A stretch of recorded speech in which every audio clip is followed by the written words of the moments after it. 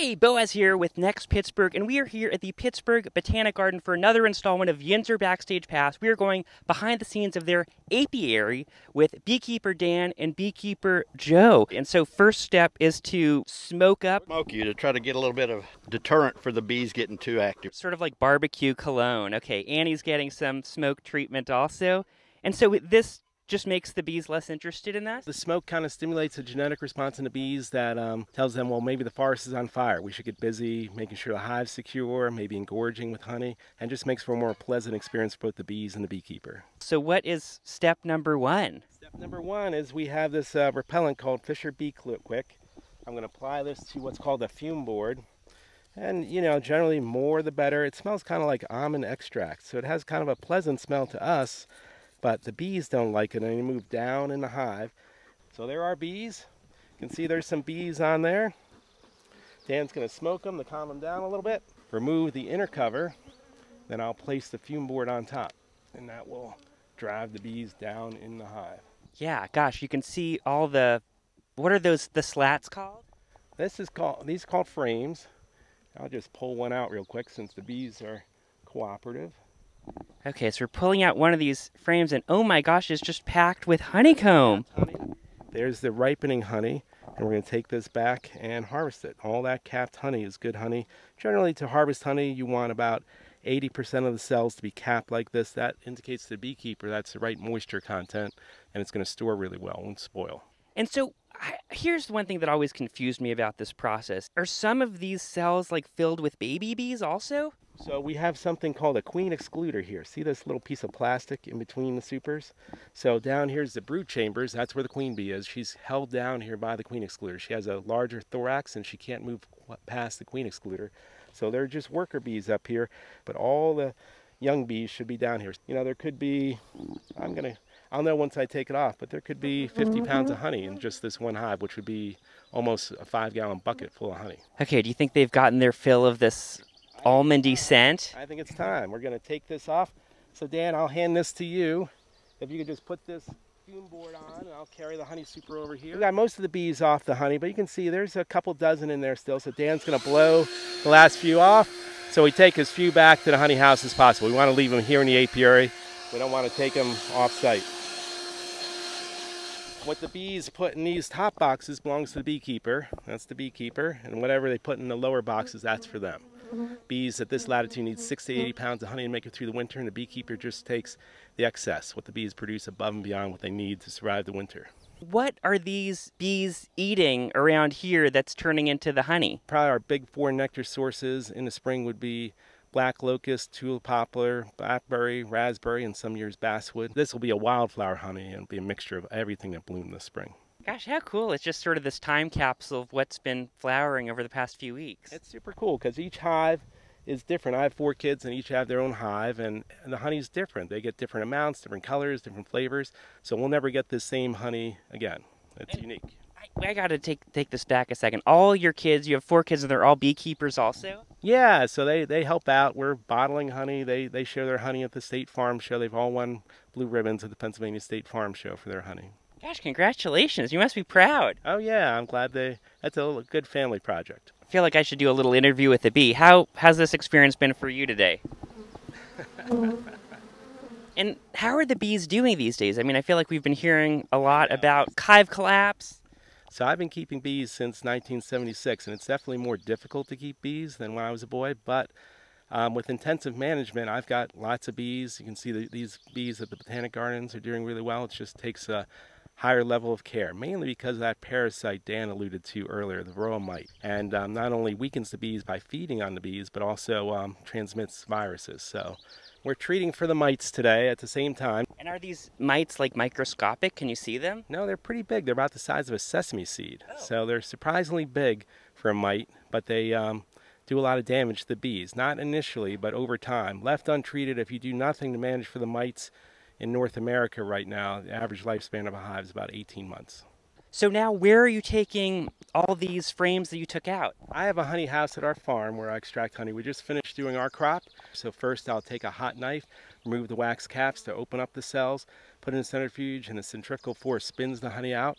And then you collect the honey at the bottom, run it through a coarse screen to get out any big chunks, and then goes right in the jar. Pretty pure, natural product. Gosh, well, thank you so much for showing us around. This was awesome. Great. Nice to be here. Beautiful day for it. Yeah, we're going to go check out some more of the Pittsburgh Botanic Garden. And now we're meeting up with Keith here, who's the executive director of the Pittsburgh Botanic Garden. Thanks for having us. I'm glad to have you here. It's really exciting to always show first-timers or return visitors what's happening at Pittsburgh Botanic Garden. Yeah, well, we've already seen the bees, and now we're coming into this sort of like mythical fairy tale land. Well, we're up in the European woodland area. So we have a sculpture here that was made out of some of the wood, and we got a wolf and a bear. But let's go see what else is up there. So there's a couple little fairy houses, and that's what kids and families love to discover first. And there's a little gnome at that one. So there's fun things just to see. Pittsburgh Botanic Garden is out here in the woods. The majority of it, our 460 acres, has about 65 acres open to the public. And you know what? The best thing that happens here is you just lower your shoulders and relax. I feel like we got to peek inside over here. Oh, here we go. I'm opening it the wrong way. Gosh, Annie, can you follow me inside this tiny house? Oh, we've got some books. This is smart. They're in sort of a waterproof container. We could read about wonderful worms in here.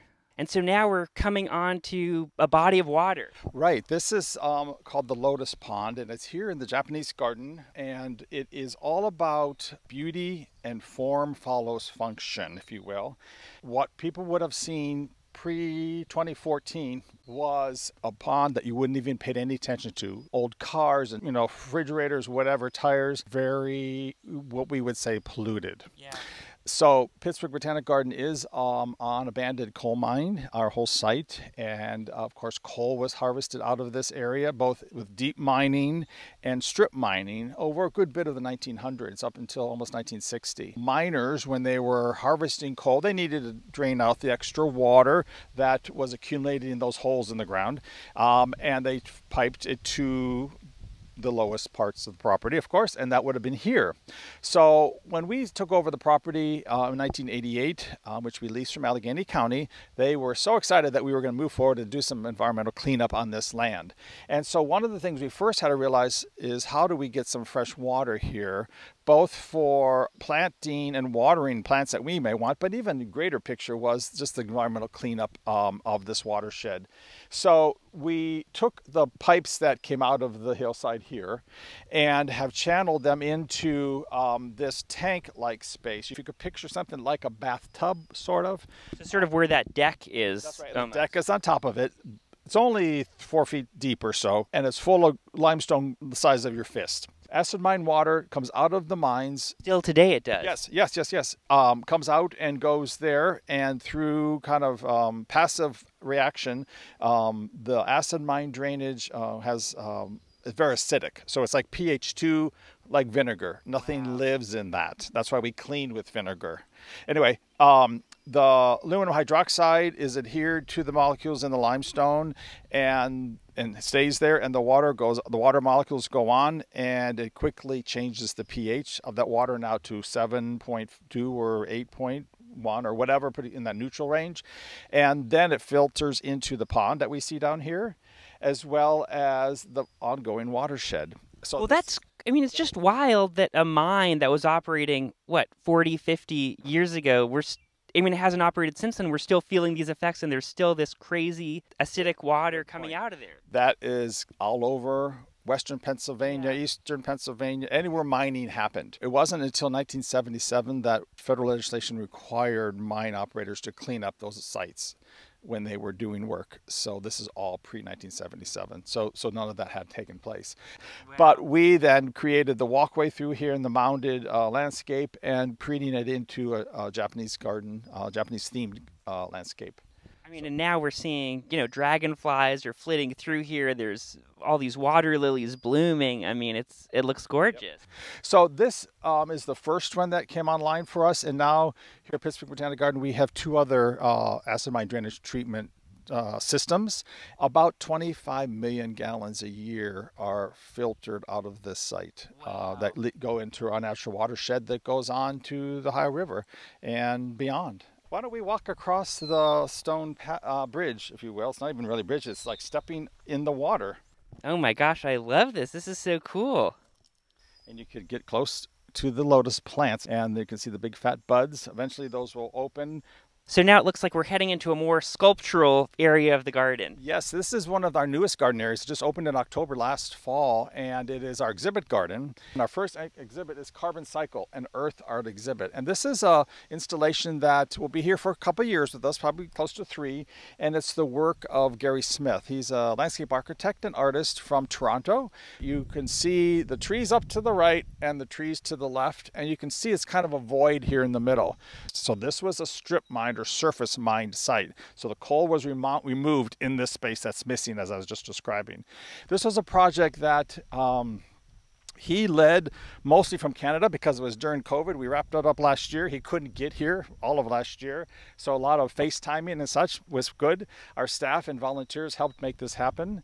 Gary likes to work with shapes and patterns found in nature. This walkway is kind of like a riverbed, if you will, or a snake, you know? And then there's circles and there's other patterns and mounds. So Gary really wanted to create a piece that was connected to nature. We love the tall grasses that grow here. Yeah, it's wild because it feels like for part of the garden you're trying to sort of hide and in some ways sort of the signs of the mine that used to be there. I mean, sort of for safety reasons, and here in some ways you're sort of showcasing that history.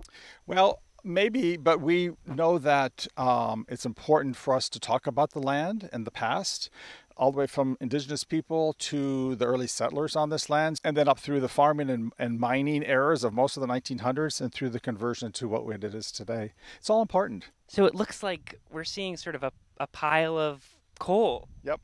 So Gary wanted to connect with coal, and he said, well, can we get some coal? We said, sure. So that's about 12 tons of coal sitting there. He really wants people to interact and think about what happened in their lives or what connections they can have to the site. You know, just being out here in this open space, the wind, the sun, it's quite nice. Yeah. That's really striking. It's also where we're building. You can't see it, but the very beginning of it is there where our maintenance, horticulture maintenance and learning landscape center will be in a few years also. Gosh, well, Keith, thank you so much. Welcome. This was so delightful. You're welcome.